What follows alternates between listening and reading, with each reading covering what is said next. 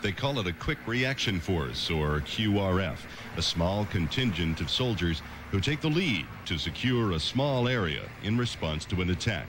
That attack could come as a breach of a perimeter by an enemy force. What happens next depends on the quality of training QRF soldiers receive before the attack. It needs to be done, so somebody's got to do it. I live for an adrenaline rush anyway, so...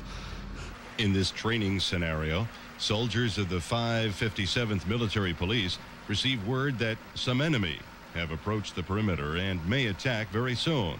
557 has provost marshal responsibility for Camp Humphreys. That includes traffic surveillance, crime prevention, and other installation support roles.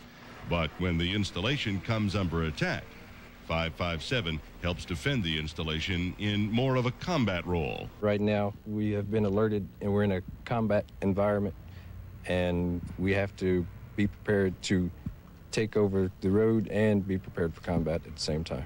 Well, the adrenaline pumped pretty quickly this time as the call came down about an imminent attack. The MPs grabbed their weapons, mounted up, and drove off to secure the area. This exercise demonstrates how the 557th MP soldiers keep versatility the name of the game. Along Perimeter Road at Camp Humphreys, Sergeant Franz Holzer, AFKN News.